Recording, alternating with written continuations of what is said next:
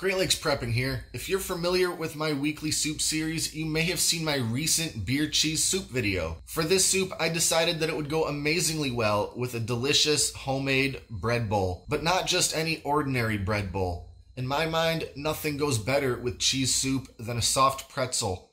So what would be more perfect than a pretzel bowl? Now there's a few steps to go through, and you have to follow them pretty closely for this to work. That being said, it's not especially difficult, and I hope you give it a try. So let's get on with it.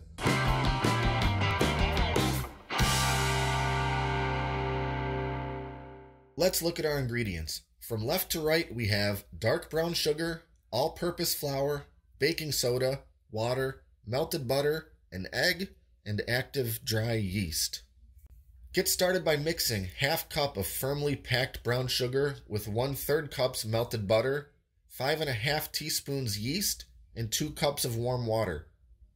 Make sure your water is about 100 degrees Fahrenheit. Too cold and the yeast won't activate. Too hot and it'll kill the yeast. Mix everything up very well and let it sit for a few minutes while the yeast proofs. After a few minutes, the yeast mixture should look a bit foamy. Add in 5½ cups of flour and mix with a fork until you have a dough that holds together by itself. Transfer the dough to a floured countertop and knead very thoroughly for between 5 and 10 minutes.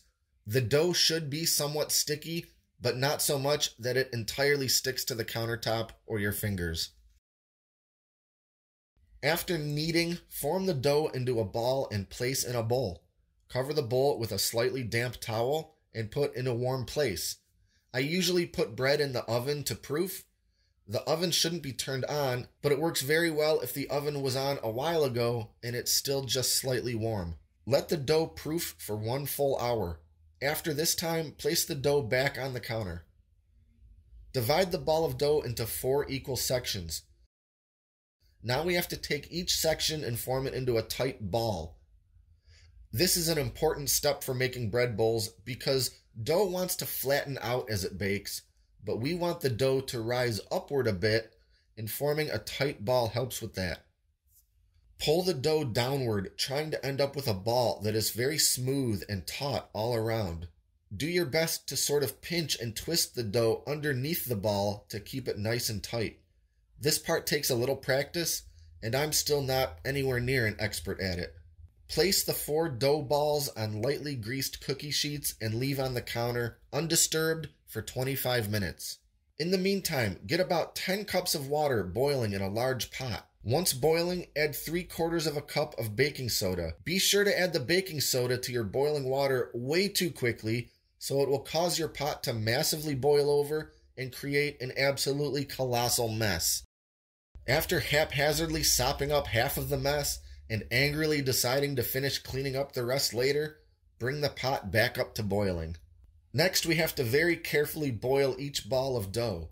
Using a big spoon, or whatever else you can manage, set each ball of dough into the pot and boil for 30 seconds. Then turn the ball over and boil the other side for 30 seconds.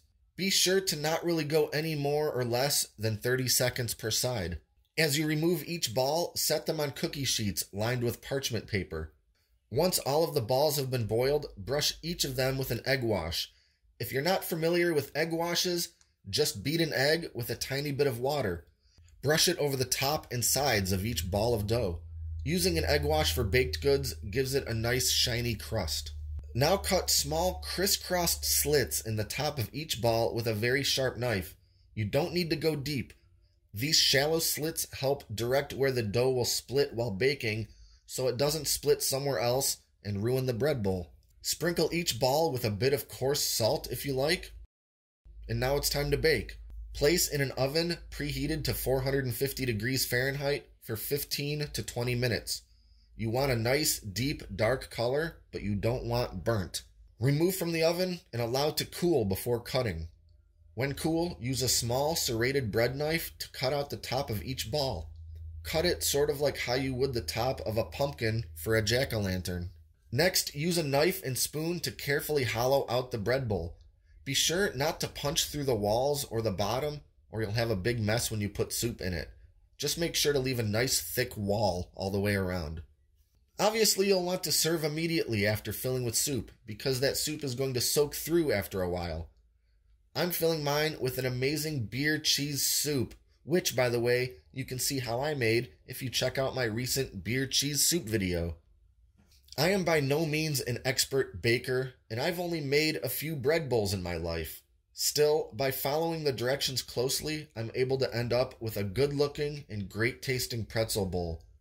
A regular, non-pretzel bread bowl is another option, and they're a bit easier to make because you don't have to deal with the whole boiling step. If you liked this video, click the subscribe button and stay up to date with all our latest videos, including lots of cooking and recipe videos. Thanks for watching and for your continued support, and until next time, this is Great Lakes Prepping.